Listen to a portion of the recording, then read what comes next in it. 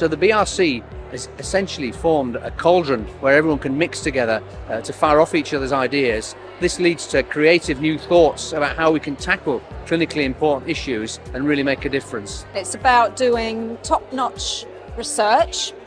It's about concentrating talent together in a research institute, in a biomedical campus like this, right alongside clinicians and patients with the hospitals that we have.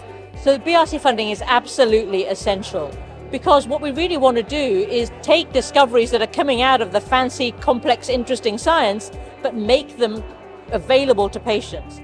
What the BRC is about is trying to take those discoveries through into things that will affect patients individually and the health outcomes for populations as a whole. And I think the BRC is central to doing that.